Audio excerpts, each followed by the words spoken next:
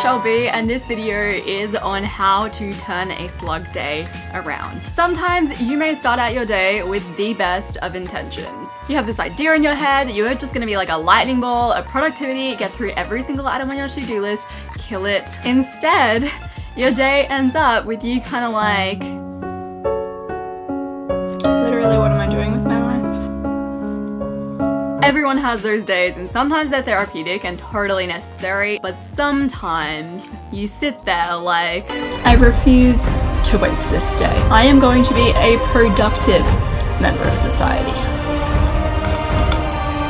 So today I wanted to share with you some of my top strategies on turning my slug days around. Strategy 1. Do something that isn't on your to-do list. Say you intended to do a full clean out of your room until you turned into a slug. Don't do a full clean out of your room. Do not do that. Do something totally different, like reading that book that you downloaded ages ago that you just have not gotten around to reading. You're like tricking your mind into thinking that you're being unproductive because you're not sticking to your standard to-do list. But at the end of the day, you did something that you wanted to do, so you can mark it off as a productive day. Strategy number 2, exercise. Exercise is probably one of the best ways to get out of a slug mindset. I encourage you to do like whatever is easiest for you in your slug mindset, whether that be like 50 jumping jacks, jogging on the spot.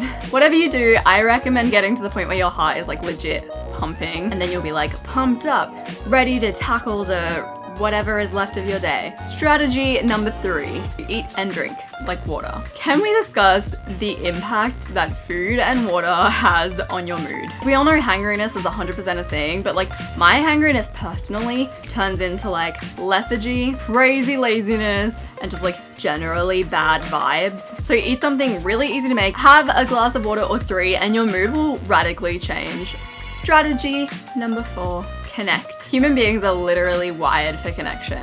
If you're feeling super unproductive, super sluggish, ask yourself like how long it has been since you've actually made contact with another human being. If the answer is like a longer time than you're proud to admit, then maybe you should just like pick up the phone, call a friend.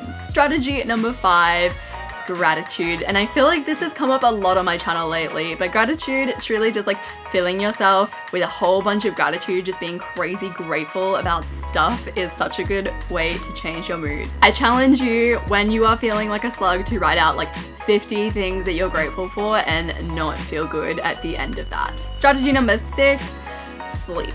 Arianna Huffington has a TED talk literally about getting more sleep to be more successful. If you only got 5 hours of sleep last night, like firstly, you're too wild to be watching this channel, and secondly, you need more sleep. Set an alarm, have a nap, wake up, and be more productive.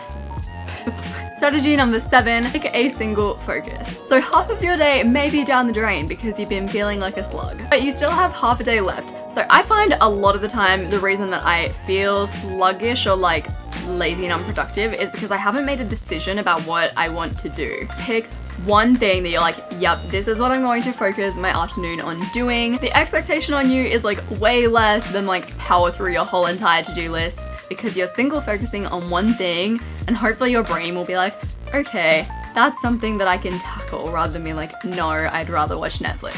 Strategy number 10, take baby steps. Strategy number 11. Honestly, sometimes you do just need to sit back and go, hey, I've had a really rough week.